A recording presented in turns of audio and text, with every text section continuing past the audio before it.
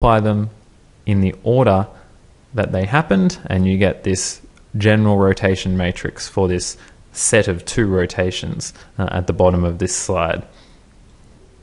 Now, why is order important? Why can't we just do it in any old order? Well, we'll just do a simple little illustration of why order is particularly important. So if we were to do these two rotations, it's quite simple. We're still just doing two, but did them in the opposite direction. So if we rotated by theta around the z-axis first, and then rotated by phi about the updated y-axis, so these are the original rotations but in the reverse order, this is what you'd get. So you start in the diagram at the bottom left, rotating by theta around the z-axis. We've got the updated axis in the middle of the slide, and then we rotate by phi around the y-axis. I've chosen angles of about 90 degrees once again just to make things nice and clear, and this is the end axis we end up with. So this is what we end up with if we do the rotations in the opposite order. If we compare what we ended up with after the two rotations, doing them in the opposite orders, we find out that the axes are very, very different. They don't match up at all. So this shows that you really need to pay attention to the order in which you do the rotations. The second way that you might define your rotations might be to define all your rotations about your initial fixed reference frame. So rather than updating your reference frame after each rotation, you define all your rotations based on the original reference frame 0. So the terminology is the same. We've got R subscript 1 superscript 0 and so on, and these are the rotations from frame to frame, but they're defined always in the original reference frame 0, and this changes how we do the math. So we know that the rotation matrix relating reference frame 2 and reference frame 0, when we're using updated current reference frames, so the first process we just went through is just the ordered sequence of rotations multiplied by each other. But in this current fixed frame situation, we need to define everything in terms of the original reference frame 0. So we have, from a similarity transform a few slides ago, we can write that the rotation relating frames 1 and 2 is the inverse of the rotation matrix relating frames 0 and 1 times whatever our transform is defined in the fixed original frame multiplied by our rotation matrix relating frames 0 and 1. And with a little bit of algebraic manipulation, we get that total transformation is the rotation R, this is whatever our transform is defined in the original reference frame, times the rotation matrix relating frames 0 and 1. So the message that you pull out of this is that when you define all your rotations in terms of a fixed reference frame, you need to do your rotations in the opposite order that they occur. So you pre-multiply by your later rotations rather than post-multiplying. So the multiplications occur in the opposite order. So to verify this, we can check whether two sets of rotations, one defined in fixed frame coordinates and one defined in current frame coordinates, are the same. So the first situation, fixed frame, is a rotation of 90 degrees around the z0 axis, and then a rotation of 90 degrees about the y0 axis. So this is in fixed frame. So everything's defined in terms of the reference frame 0 axes. This is equivalent, or we're going to check it, to a moving frame set of rotations, except that the moving or current frame set of rotations are first a rotation of 90 degrees about z0. The first rotation is the same because nothing's happened yet. And then a 90 degree rotation about the x subscript 1 axis.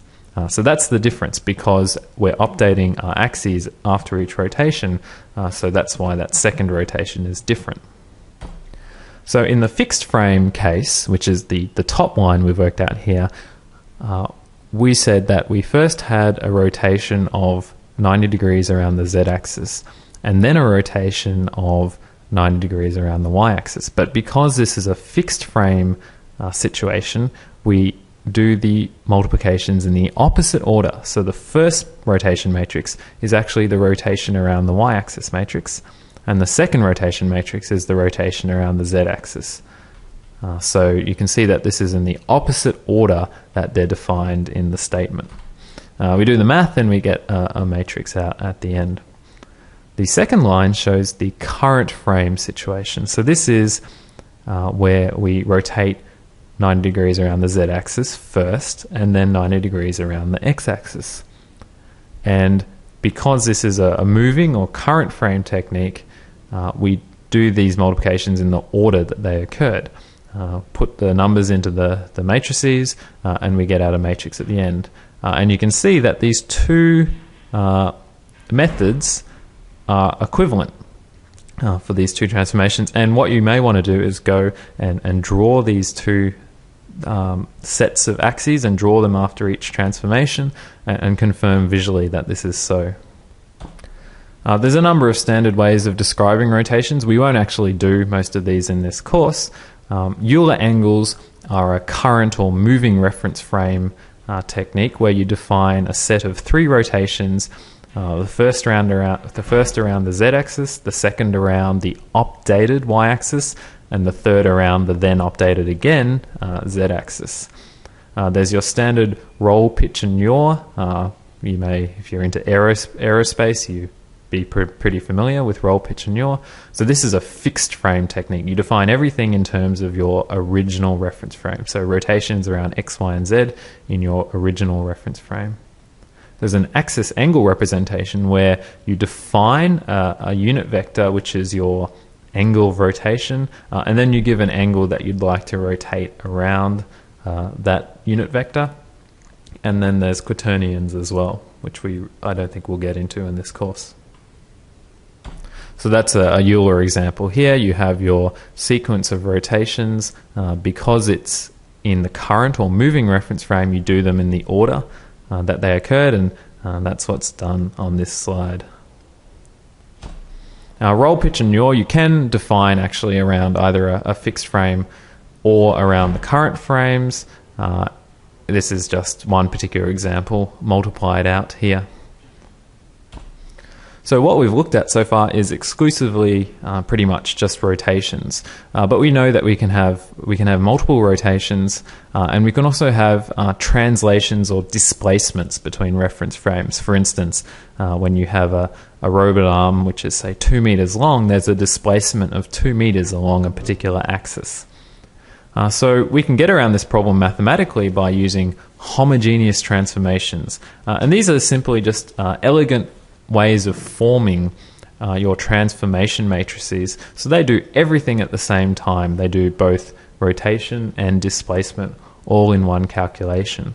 Homogeneous transformations, we use a H to represent these matrices, and the general form is shown in the top little matrix, which is you have the parts of the matrix which do rotation at the top left, you have the parts of the matrix that do displacements or translations at the top right, and then you have an extra row at the bottom which ends in a 1. And I've expanded on this in the bottom slide.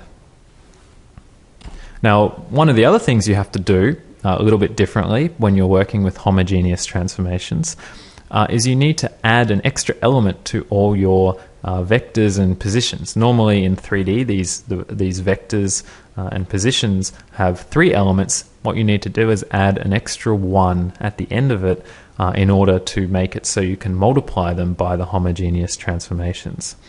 So in this case, we've added a 1 to our position vector P, and now you can see that the matrix multiplication works out quite nicely.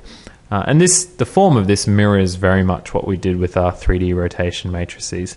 If you want to work out where point P, which we already know in reference frame 1 is, if we want to work out where that's located within reference frame 0, we multiply it by the homogeneous transformation relating reference frames 0 and 1. So let's do an example of how to form a homogeneous transformation. So this is, let's rotate 90 degrees around the z-axis, but also chuck in a displacement of 3 units in the y0 axis direction, so in the original axis direction. And I've represented that schematically here.